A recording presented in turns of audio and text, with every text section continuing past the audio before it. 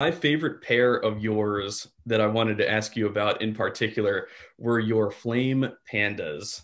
Those things in I believe it's olive shinky shell cordovan. Hmm. Oh man, like talk to me about those. Those are Yeah, those are kind of like the crown jewel of my hoard at the moment. yeah.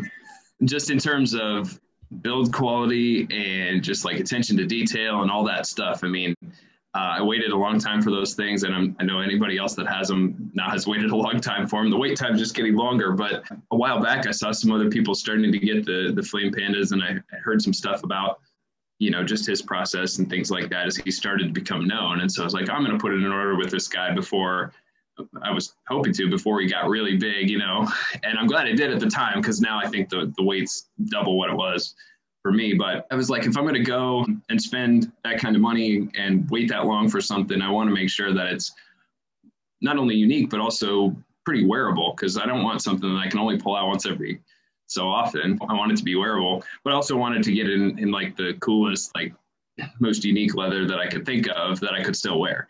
And so I had seen another pair that he had posted on Instagram in that shinky, I think it was shinky, but it was olive shell. Basically used that as a template and just changed some of the details. It was a plain toe, Dr. Soul outsole. So I asked him for that. When he came in, I was like, I lifted that box up and I was like, this feels like twice as heavy as any other box of boots that I've ever picked up. They're so solid. He said it was a single midsole, and I can't imagine based on that what a double midsole from him would be like. You'd probably be like this far off the ground. But those boots are so heavy. They're so like tank-like, but then they're really comfortable too, which is super nice. And I'm kind of torn, and I don't know if you have this or not. No, I know you don't have this because I've seen your pictures, but you get a pair of like really nice boots and you struggle, at least I struggle between wanting to like get them out there, get some marks on them and things like that, or just keep them like for the best occasions and keep them pristine. Yes. I think I've kind of found the line with those so far. I wear them. I don't baby them, but at the same time, I'm not going to like go out and slosh through a pond with them or something like that. Right. But what you're talking about there, man, that is the endless struggle. Like, how far do I push these boots? How soon do I start really wearing them? You know what I mean? How do you properly patinate a pair of boots? That's a question that's always on my mind. And honestly, it comes down to obviously your individual preferences, but then beyond that, it comes down to the type of leather.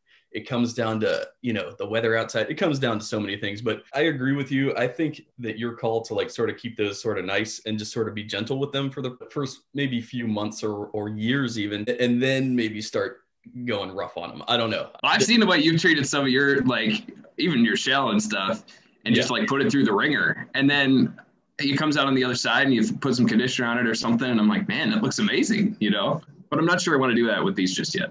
I've been saying it for a long time. I need some olive shell in my life because I'm partial to green. I love green. Mm-hmm. I love earth tones.